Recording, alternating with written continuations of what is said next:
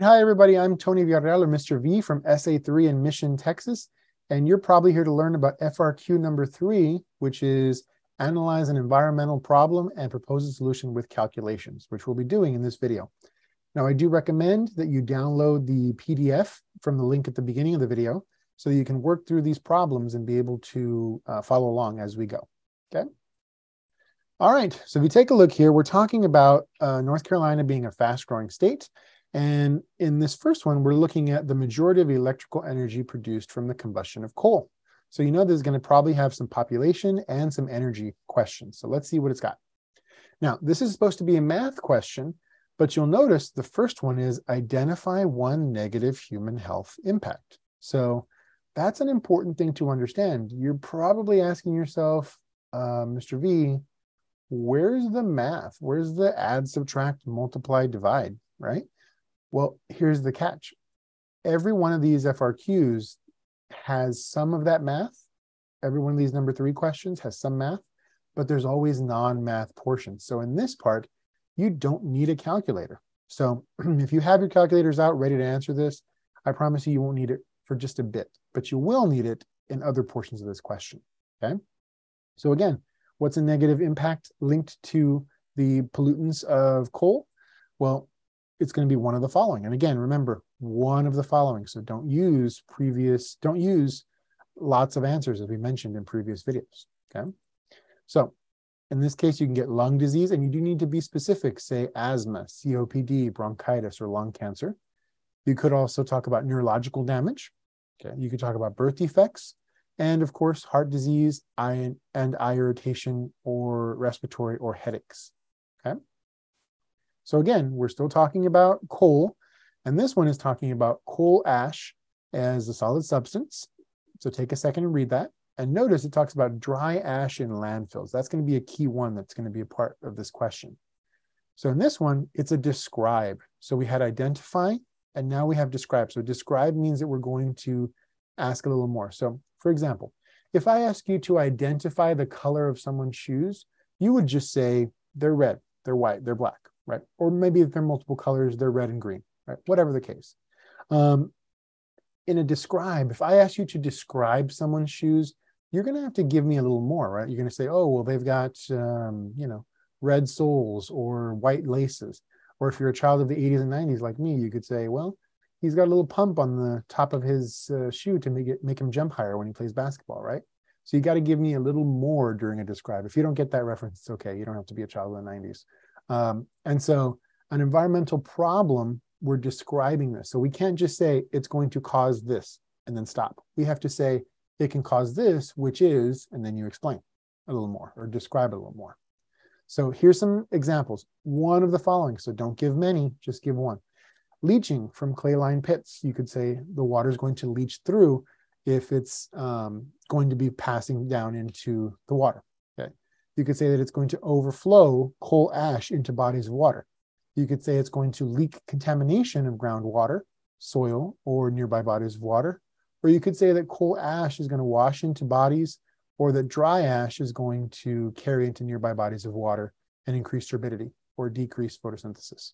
So lots of examples could be used here, but again, we only just want the one, and then they'll stop reading. So please make sure you're aware of that. So next one, letter B2 asks us a proposed solution is going to be to put the coal ash in clay-lined pits. In this case, this is a new one. This is justify. So what they've done is they've given you an actual solution. You have to use your own knowledge or evidence from the text and say, how could this be helpful? So you have to give an advantage of this. So my best answer for this is to say, okay, they've given us this. Why is it a good thing? And defend it, basically. So now you can say that clay is less permeable than unlined pits, and it can prevent the leaching of coal ash into the soil and the groundwater. So that's a key takeaway there. So make sure that you're aware of what justify means. There may be others that say make a claim, and that's going to be where you have to actually say and make a stand on something. In this case, they've already done that, and you just have to justify their solution, okay? So now, the part you've all been waiting for, let's get to the math, right? So like we mentioned, We've got a population question. So it's going to give us some numbers, and using those numbers, they want us to do what? They want us to calculate the percent change in Charlotte's population from 2013 to 2019 as shown, okay? So there it is, there's calculate, and here's the key one, show your work. Some of you may be math whizzes out there, right? And may look upon yourselves and go, I'm not going to add or subtract and write down that. That's too easy. I promise you it's important because all these questions are 2-point questions. You get 1 point for the correct answer, yes, but you will get a 2nd point for showing the work with your units in there, okay? So always, always, always show the work, no matter how simple, no matter how much of a math whiz you are, or even if you're allergic to math, like some people can be, right? You need to show that work always, okay? So calculator required, you do get that. And then the key thing here is you must memorize percent change. It's going to be required of you, okay? We don't get a formula chart, unfortunately. So it's going to be one of those things where you just have to know how the percent change works, okay? So we're looking at the year 2013 and the year 2019. So here is that percent change equation. It's always going to be the final amount minus the initial divided by the initial here. And then that answer is going to be multiplied by 100. So to do that, this is the math you can use for it, which is your number for 2019, that was your final, minus your number for 2013, which is your initial, divided by that same number. Multiply that by 100 and you will get your percent. Now, there's another way to do this where you just divide the two and subtract 1. If that looks confusing to you, don't worry about it. If you're good with math and you're like, oh, I got that, I know that, then okay.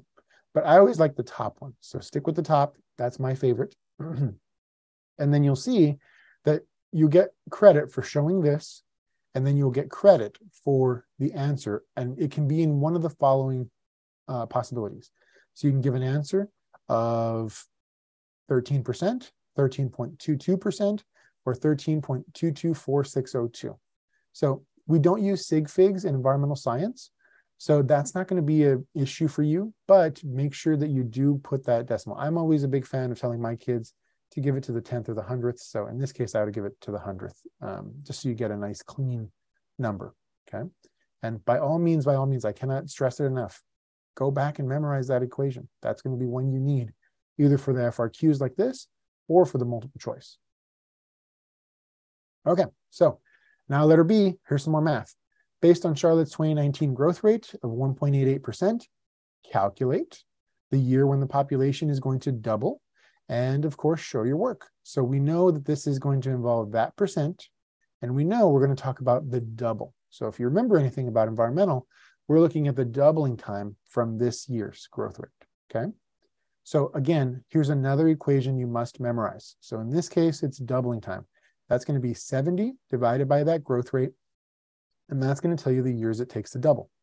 So the work you have to show here, if you want to take a second and do the math, you can, but the work is going to be 70 divided by 1.88. So don't turn that into a further decimal. Don't try to move the decimal over a couple points. Just use the number as given, and you'll get about 37 years, roughly, okay? So 37 years plus the year we ended with, 2019, so that answer is going to be the year 2056, okay?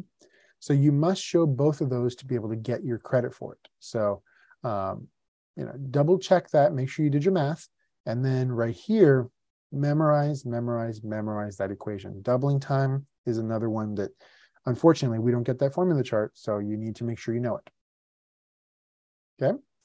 And then the other math question here is the average Charlotte resident uses 90 gallons of water per day. So calculate the gallons of water used by that population in 2018 and show your work, okay? So again, calculate, show the work. 2 points right there. So we know we're using 90 gallons of water per day.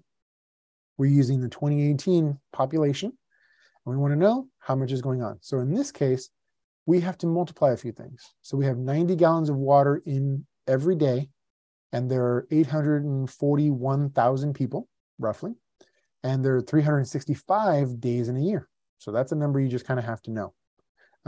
And so make sure you remember how many days in a year. That's always an important one. There's several numbers that they're not going to give you the units or numbers for. You just have to kind of, we have to assume you know those, right? And so from here, we can then figure out, right, in any of the following formats, here's the answers you can do when you multiply all those. So you can get either the long number or any one of the scientific notation numbers. So that ends up being 27 billion, if I'm reading that correctly, right? Hundreds, thousands, millions, billions, right? And so when you see this, you don't have to use scientific notation. It's just easier and cleaner to use, but please make sure you use the proper format of that. And remember, scientific notation, you do need those numbers right here to be between 1 and 10. So you can round on these, but make sure you keep it correctly. Don't put 27.6 times 10 to the 9, because that won't be correct. Yeah.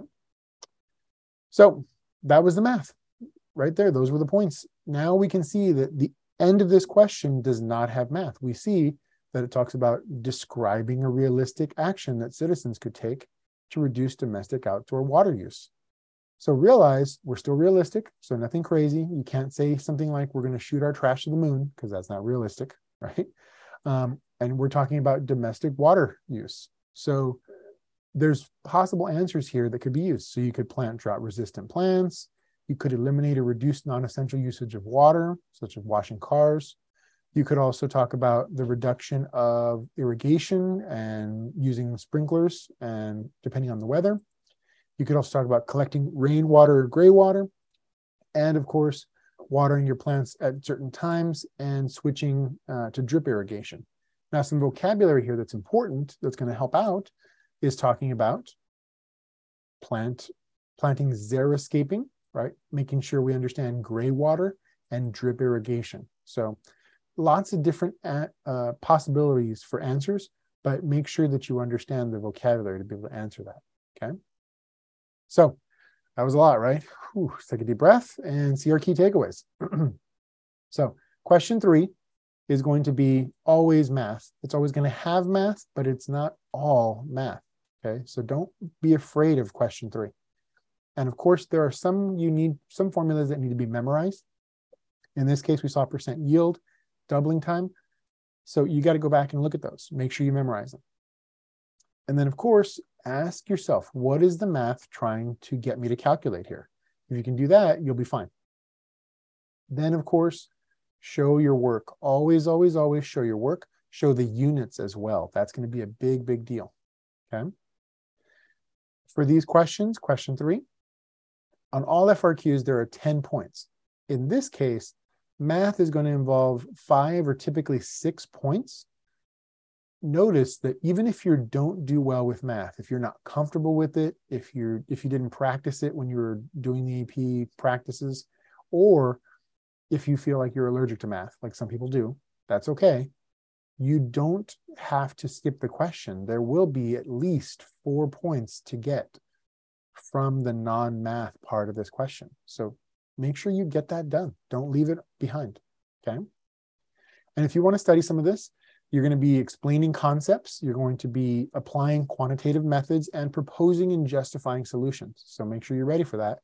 And then if you want to look at the content for this one, that's going to be AP Daily Videos 3.8, 5.10, and 8.14.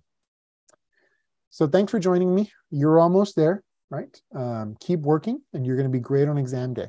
Thank you, and I hope you learned something.